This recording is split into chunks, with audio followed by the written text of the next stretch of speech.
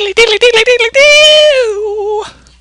Hello everyone, this is Jim of Small Time Outlaws, and welcome to my tutorial series on beginning game programming.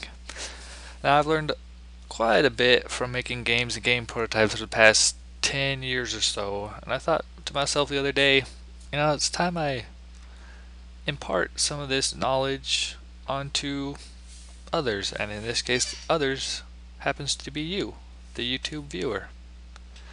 Now, I don't profess to have all the best techniques or even good techniques.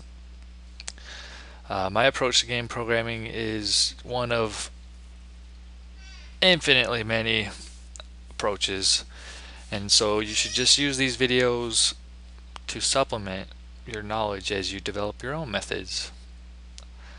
Alright, so now that that disclaimer is out of the way, I accept no responsibility for anybody pointing and laughing at you when they look at your code. This first series of videos I'm doing is for the near beginner with little or no programming experience. So if you're already comfortable with programming, you may want to skip ahead or wait until I download or I upload my more advanced videos. However, if you're new to Monkey, which is the programming language I'm going to be using in these videos, you may want to just skim through these beginning videos real fast to kind of get the syntax down. Alright, so let's get this underway. In this first video, I'll be introducing you to the Monkey programming language, walking you through the installation of Monkey, and showing you how to write your first Hello World-ish program. Does that sound exciting? I'm excited. You should be excited. Alright, so first thing you want to do is open up your favorite browser. And you can, we'll type it down here. Monkey programming language. Oh, look at that. It's right there. So you see it's monkeycoder.co.nz for New Zealand.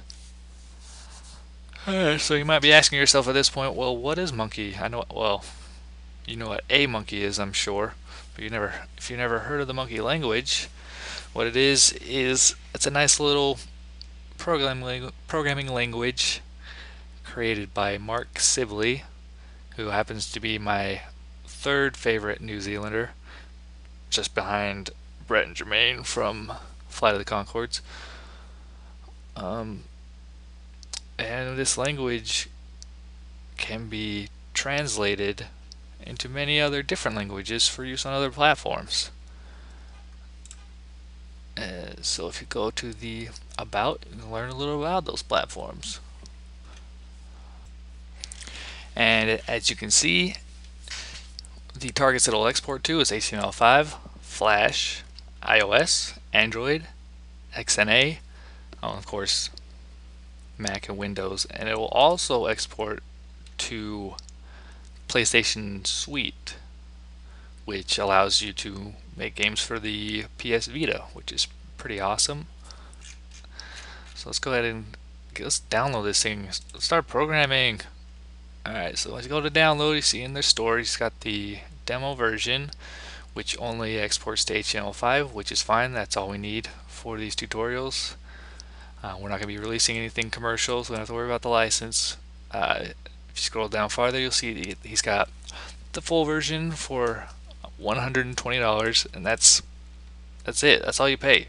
One time, $120, which is actually pretty cheap when you think about what it does and when you compare it to some of the others. You scroll down farther, yeah, you got this book, The Beginner's Guide book by Michael Hartliff. I bought it. It's actually pretty nice, and he's made his own little game framework to make it even easier to make games. So you can snatch that. Why not? Support this guy. Now you can download it here and it'll work just fine. The only problem with this download is that it's an older version of Monkey. It's almost a year old now. He hasn't updated the demo version, probably, to convince more people to buy the pro version, which is well worth it, as I already said. But so you can download this here. It'll work fine for these beginning tutorials, but if you want to go into the advanced ones, you're going to need the patched version that I provide a link to in the description below this video, and probably gonna have it in all my videos. So once you get to the advanced version, you can install my patch that updates the demo to the newest version, or you can go ahead and buy it.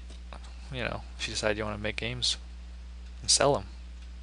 But so yeah, once you get either this version downloaded or the version I provide in the description box, it's just a little zip file. Extract it.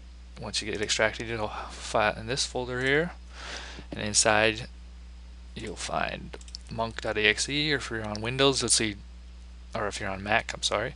If you're on Mac, you'll see that, but it won't look like that. It'll look like this, but it's that. I don't know much about Mac, but I do know that that's that. So once you double click this, click, Monk pops up. This is just the IDE. There are other IDEs you can use to program in Monkey, but for simplicity's sake, I'm just gonna use this one for the beginning, and then I might use a different one later on because it's better. But this works for now. Trust me, it's good. So go ahead and click, as I did, on new. This opens up a new file. Now Monkey, just like most programming languages, needs a place to start. This is where the operating system's gonna start execution of your program. So like in C++, you need a main function, or in Java, you need a main method inside the class for a particular file. And so without it, it doesn't have a clue. So watch, I'll try and build it right now. Bam! Error. Function main not found. So first thing we gotta have to do in every Monkey program is create the main function. Now if you don't know what a function is yet, that's okay. I'm gonna go over it in my next tutorial video. So for right now, all you have to do is just type in exactly what I'm typing and observe the magic. So let's go ahead and run this right now. You can kind of see the build process in a little further detail. As you can see, you select the target. The only ones there is HTML5 because this is just a demo. And click build.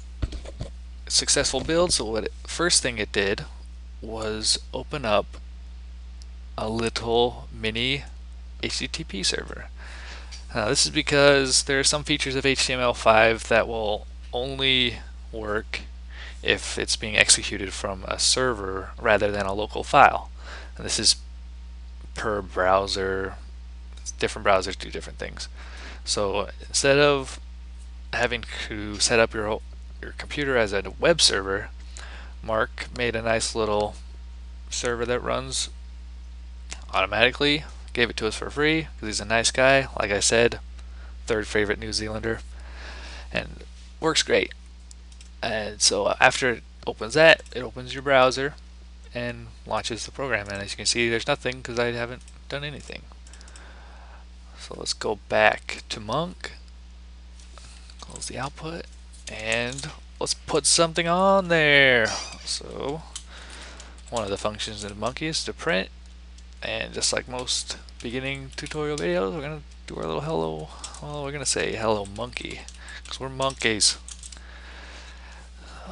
Click build, run, bop, and now I closed that before. You can leave it open, and so it won't keep opening it. And then as you can see, it put hello monkey in a little console down here. Isn't that nice? And so yeah, there's your intro to Monkey. That's how it works. So join me in the next one. Join me on this adventure, please.